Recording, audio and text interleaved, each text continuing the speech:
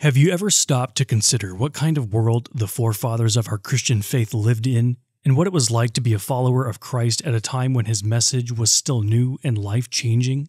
This world was deeply divided, with tension simmering just below the surface and the threat of violence always looming. For the early Christians, life was a constant struggle. They faced persecution and death for their beliefs, yet they continued to cling to their faith with unwavering conviction. They saw in the teachings of Jesus Christ a hope, a promise of a better world to come, looking forward to the city that has foundations, whose designer and builder is God, and they were willing to risk everything in service to their Lord and Savior. Their world was one of great hardship, but also great beauty and possibility. Amid all the chaos and darkness, there were moments of profound joy and love as the Christian community came together to support one another, share in the blessings of life, and worship the triune God together.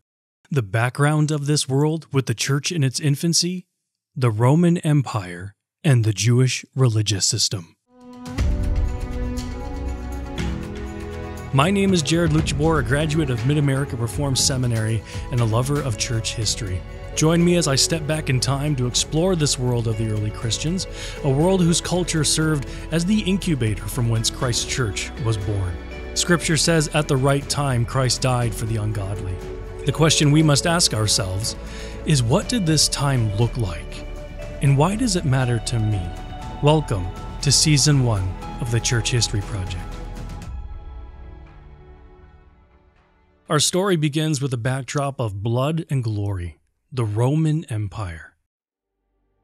This mighty civilization stretched from Britain to Egypt, Spain to Syria, encompassing diverse peoples and cultures under its rule. It was a world of order and law, but also of violence and oppression. In this world, a new faith was born, one that would challenge the power and authority of Rome, an authority that was placed solely on one man, the emperor. But Rome wasn't always like this. Founded in 753 BC, for 2 glorious centuries, Rome was ruled by kings who brought civilization and prosperity to the city on the Tiber River. But in 509 BC, everything changed.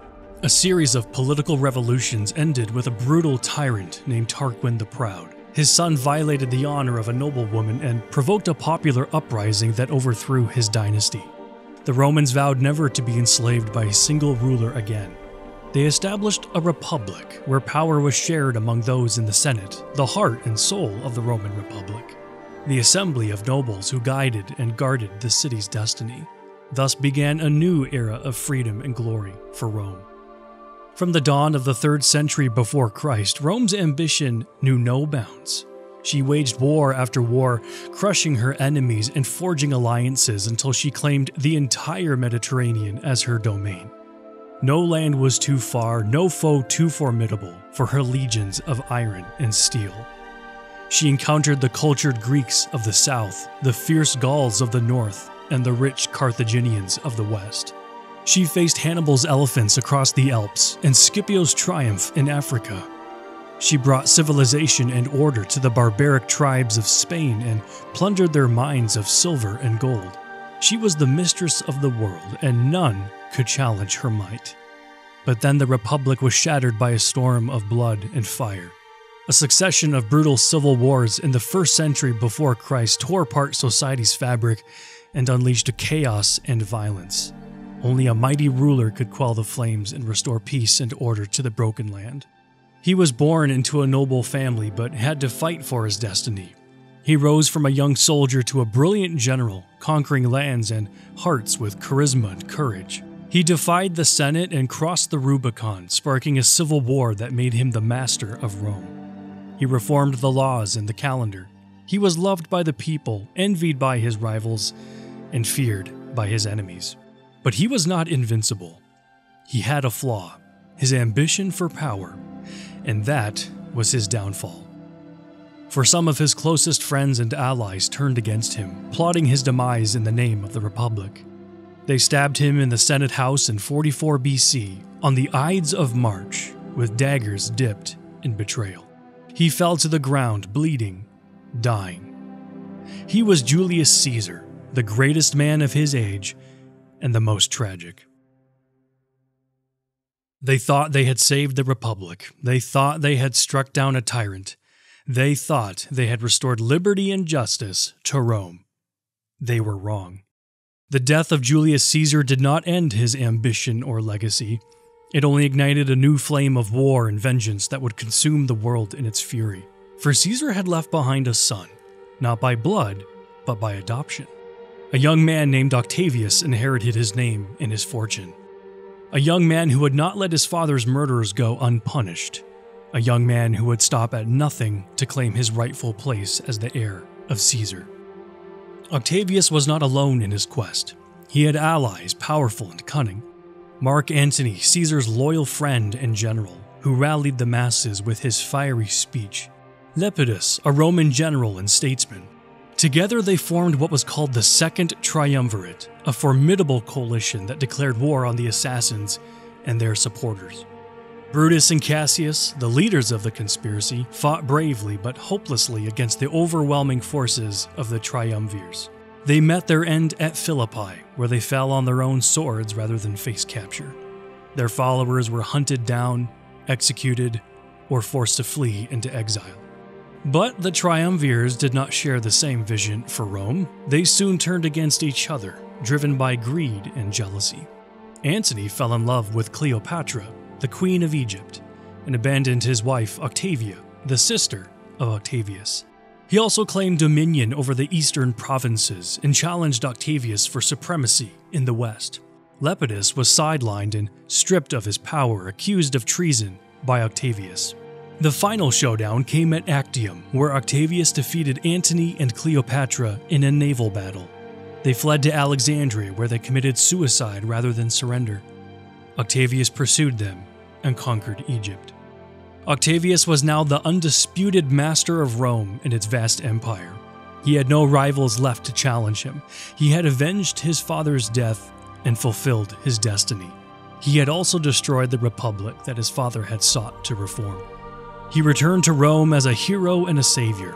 In 27 BC, he was hailed as Augustus, the Exalted One.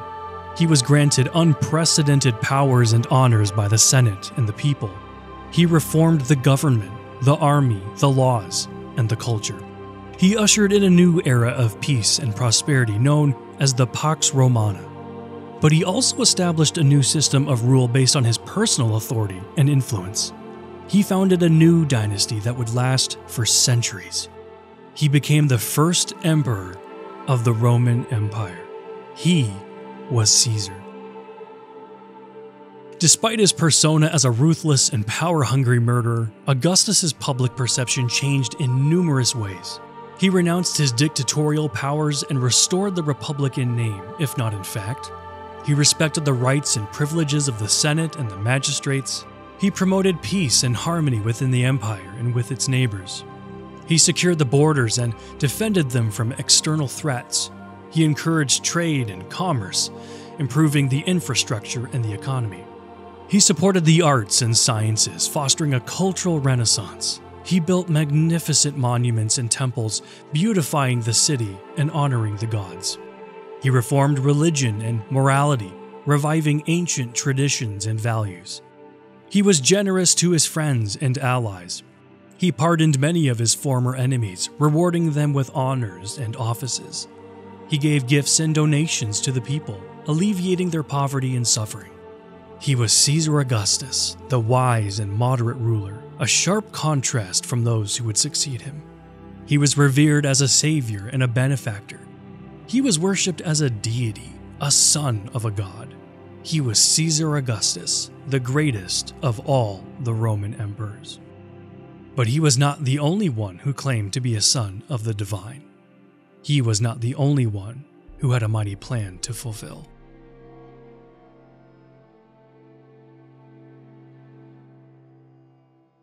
In a humble town in Judea, a province of Octavius's empire, a child was born.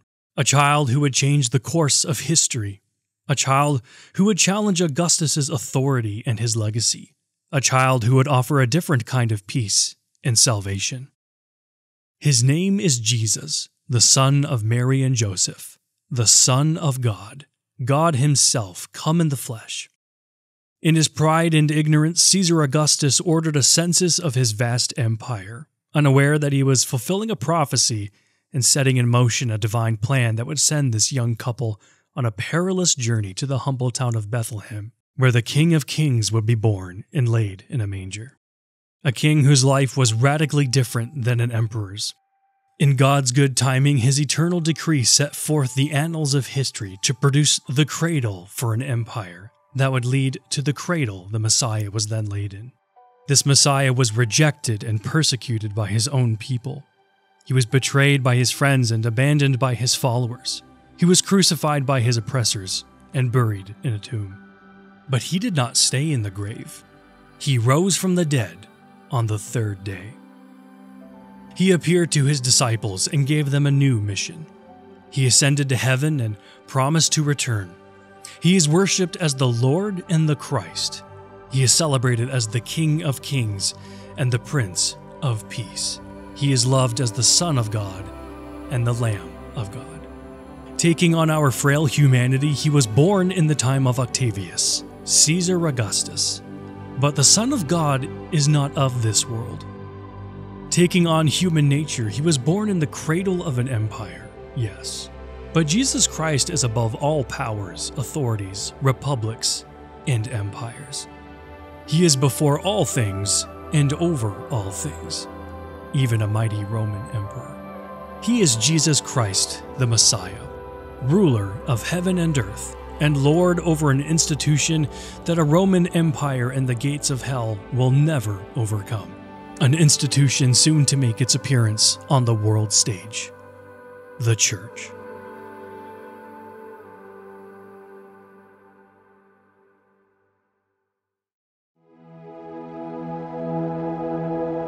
Join me next time as we examine the cultural and religious atmosphere that enveloped the world of the early church. If you have any questions or comments, I'd love to hear from you.